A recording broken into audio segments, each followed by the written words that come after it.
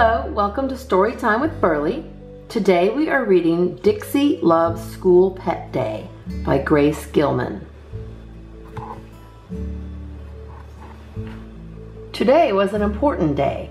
Dixie was going to school with Emma. "Come on, Dixie," said Emma. "I don't want to be late for Pet Day." Dixie yipped, she yapped. Dixie didn't want to be late either. Dixie trotted by Emma's side all the way to school. "You must be good today," said Emma. "No howling or barking." Dixie wanted to do as Emma said.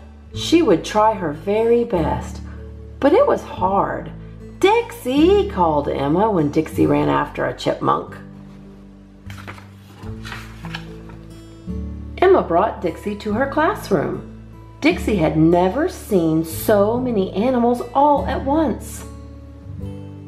There were hamsters and turtles and kittens and lizards. "It's a zoo in here," Emma laughed. "It's time for Pet Day to begin," said Emma's teacher. "Would anyone like to bring his or her pet to the front of the class?" Matt brought his goldfish. Dixie wagged her tail. "Thump, thump, thump." "Shh," said Emma.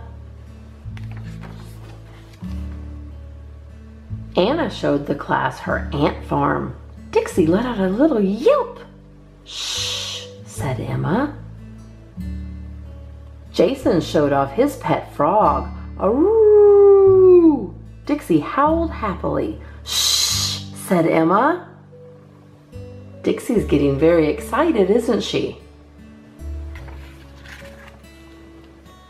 "Emma, it looks like your pet has something to say," said Emma's teacher.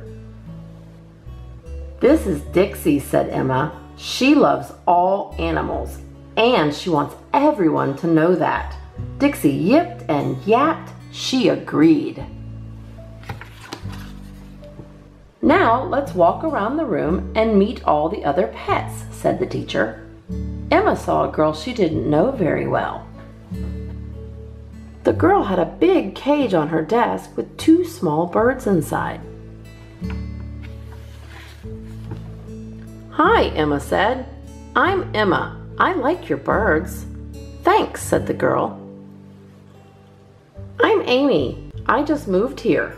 And these are Nate and Kate." "How old is your dog?" asked Amy. Emma told Amy all about Dixie. "Dixie is so cute," said Amy. "Look at how she's making friends with Nate and Kate." Emma and Amy laughed. Dixie was watching the birds.